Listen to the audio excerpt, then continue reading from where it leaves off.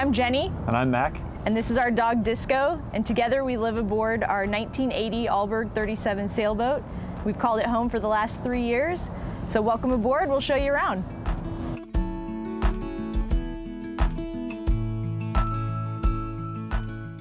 All right, so we're in Maya's cockpit now, and Maya is of pretty much a classic design, so she's over 40 years old. That means better sailing, but it's kind of a smaller, more space-optimized cockpit. We'll typically sit up here when the weather's nice, and we can host 4 pretty well. 6 gets a little crowded, but really 4 is comfortable, and we've got these seats here that you can move around and everything. These are really nice to have. Also, when both of us the boat is underway and we're both up deck on top here, it's really comfortable just to sit here. You can easily sleep or do whatever. And so this is where we're driving the boat from. We've got our chart plotter here, which has all the necessary information. We also have electronic autopilot, which is really nice just to be able to flip on a switch and hit a button a couple times, just a couple degrees this way or that way. Really nice to have. So I'm here at the base of the mast, and this is where we control all of the sails. So these winches and lines all connect in various ways to the sails. So when we're underway, it'll typically be me working these lines where Jenny will be driving the boat. And so we really work as a team on this boat. So this is our Dodger here. Now, not all sailboats have Dodgers, but we're from the Northwest, so this Dodger has literally saved us from just days and days of cold, wet wind and rain. So we owe our lives to this Dodger. We just absolutely love it. So we've done some projects on Maya, namely this arch here with 200 watts of solar panels. It's actually one of the best things we've done to Maya. It just helps so much for power needs on these sunny days. It's really great upgrade. We've also put in these seats back here. It's really nice for when we have more than 4 or 5 people in the boat here. It's great for people to just sit back here. They're out of the way. Even when we're underway, they won't be in the way of any of the lines or anything like that. So these seats are really nice to have. So when we're underway, we'll typically be dragging a fishing line in the water, and so that's where it attaches right here. So we slip that in there, and fishing rod will go right there, and then we'll be trailing for for fish while we're underway, which is a great way to fish because you're making miles and potential of having dinner. We've got a grill that we love using. We absolutely love using this grill. Just a little propane grill right there. So we also have a self-steering wind vane. This is a monitored wind vane, which is a really cool system. It doesn't require any power, but it can steer the boat while we're under sail. So it doesn't take any battery power or any fuel or anything like that. It's just this analog mechanical system that will steer the boat. It's amazing. It's like black magic.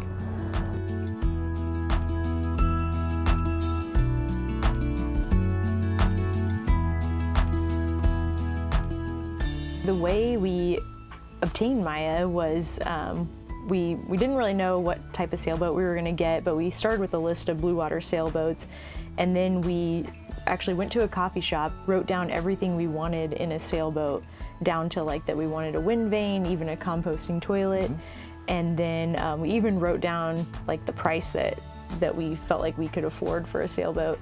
And then you were looking online not even 24 hours later, and Maya came up on Craigslist of all places, and we contacted the seller, and literally it checked all the boxes down to even it was the exact same amount that they were asking price, the exact same amount we wrote down. Yeah. Wow. And I looked up the name Maya, and it actually means dreams become reality or become manifest. And it also means illusion, which I'm coming to realize boat ownership, it's not always, the beautiful beachy days. Yeah. There's also the reality of living in a small place and maintaining sometimes the boat. You have your head in the bilge and your hands are just dirty and But I wouldn't have it any other way. But Maya was her original name, and we've kept it.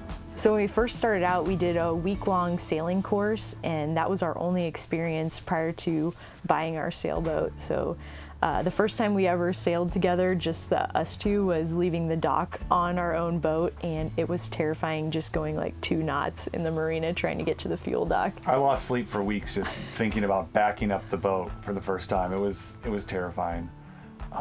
But yeah, we've come a long ways since then, and our mental image, like before doing all this, was totally different than what reality was. And honestly, that's like the best part, I'd say, because you can't even imagine what adventures you're gonna have and all the things you're gonna see and do. So yeah, it's been a really wild adventure, and it continues to be.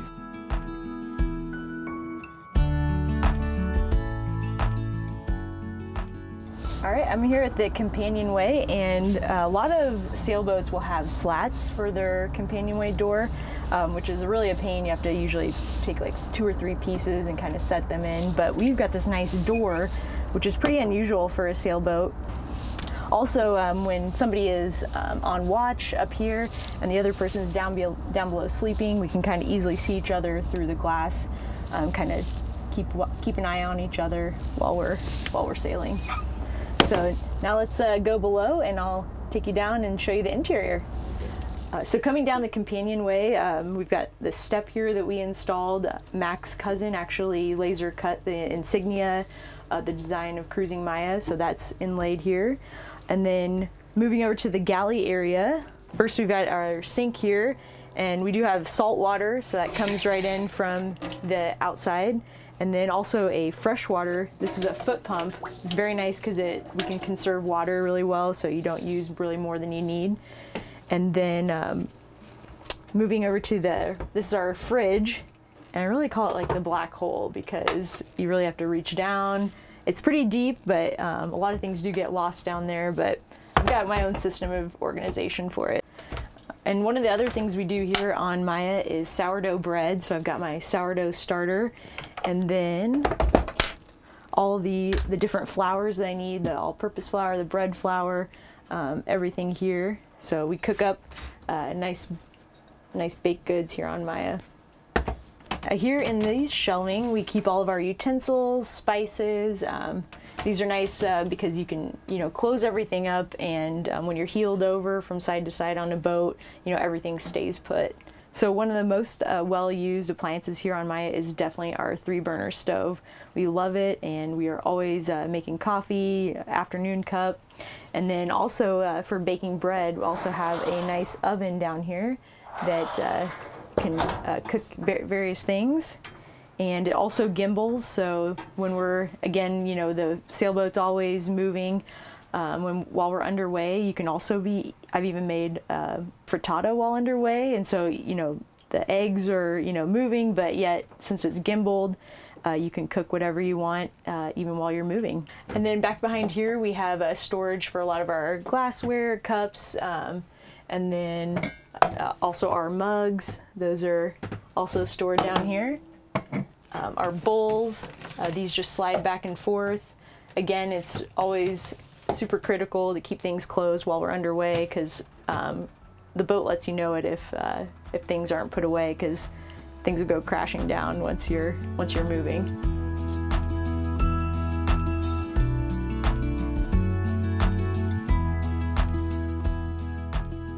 Okay, we're over on the starboard side of Maya here in the salon area, and this cushion I'm sitting on actually pulls out, so we can have a little bit bigger area to sleep on. There's also a lee cloth that we can set up, so when we're underway, we're nice and snug in that spot.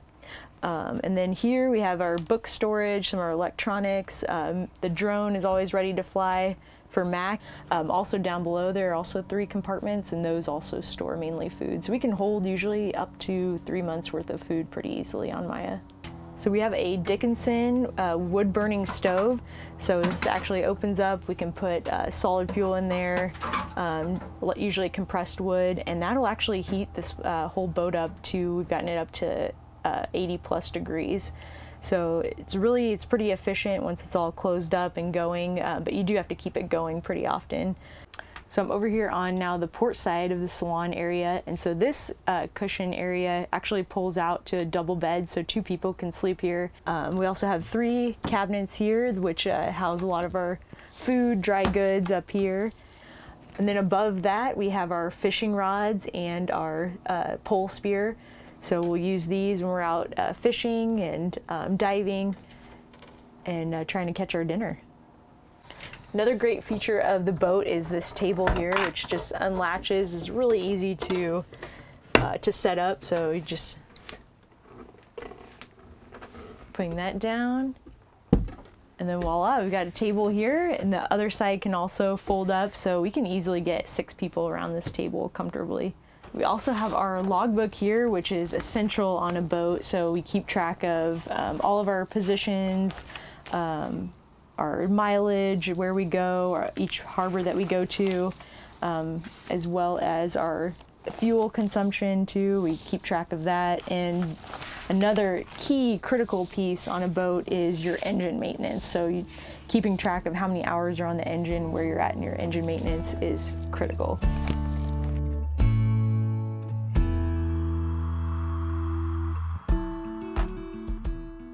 I'm up in the V berth of Maya, and this is where we sleep usually on a day-to-day basis. We also keep all of our clothes stored. Max has this side, and then I've got all my clothes stored up in here. So usually we just roll our clothes. Actually, none of our clothes are hanging, so on the boat, you know, that is the compromise, but you know, just keeping less clothes aboard is just easier that way, less laundry too. All right, so we're in the head here in Maya, and we have the sink area, which is also a hand pump sink, which is nice. Again, you conserve tons of water this way.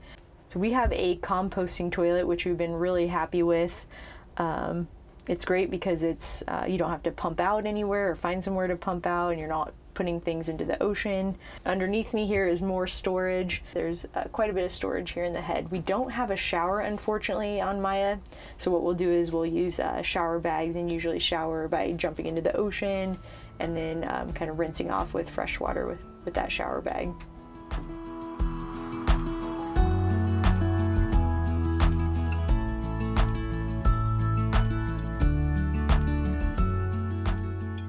So Disco is a rescue. We've had her for about 7 years.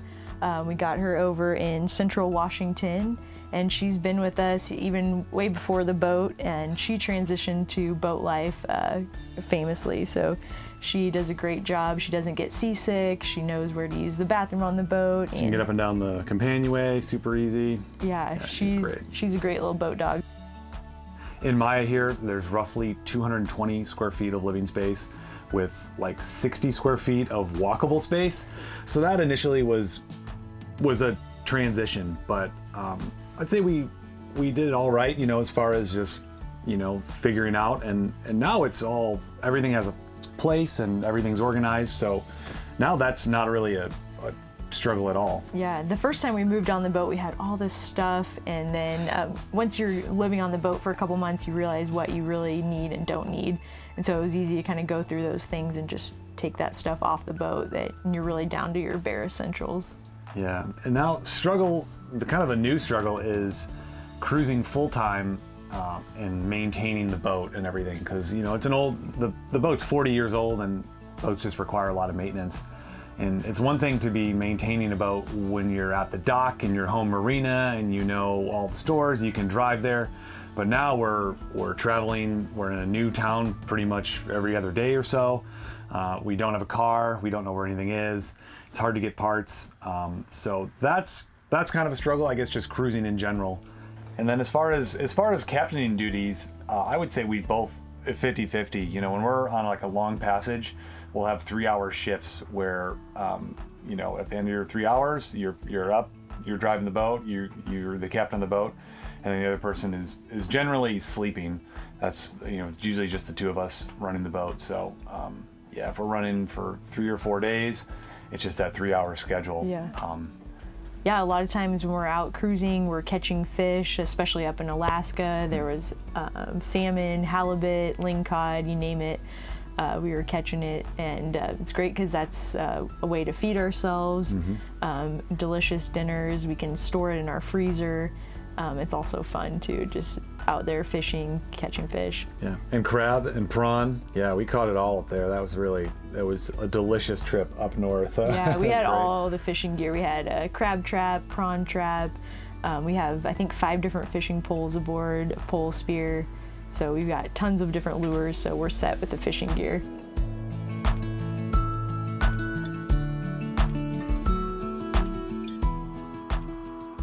Okay, so under here we've got our 30-horse diesel engine.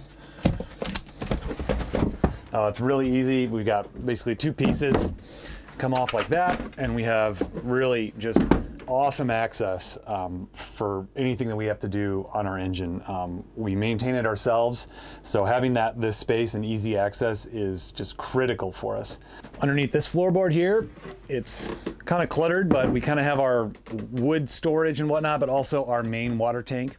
So we carry about 70 gallons of water aboard Maya, which roughly gives us 2 to 2.5 weeks of comfortable living. Under here, we've got the heart of our electrical system, which is 3 100 amp hour lithium batteries. So we can basically, to get our daily usage of electrical power, we have to run the engine for roughly 30 minutes a day. Yeah, and if we have with a full charge, we can live off of just the energy that's in these batteries. And the solar on sunny days, we can have 3.5 days of electrical storage, which with a freezer running and a large fridge. So it's really great. The lithium upgrade has been really a game changer for us.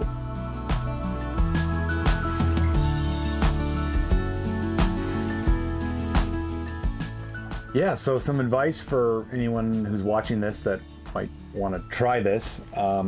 I would say that you know, the smaller the boat, the easier it is to maintain and the costs go down. Basically, you want to buy as small of a boat as you can. That's the key to the whole thing.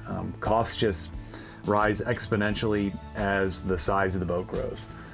Just in terms of maintenance, moorage, everything gets harder with a bigger boat. So you definitely want to get as small a boat as possible. And don't be afraid to do your own maintenance and all your work on the boat, because then you're just more intimately knowing the boat and its systems, and you know, if something does happen out there, then you know how to fix it. Thanks everyone for coming aboard and checking out our tiny home on the water. And if you want to follow along on our adventures, check us out on YouTube and Instagram at Cruising Maya, and also at cruisingmaya.com.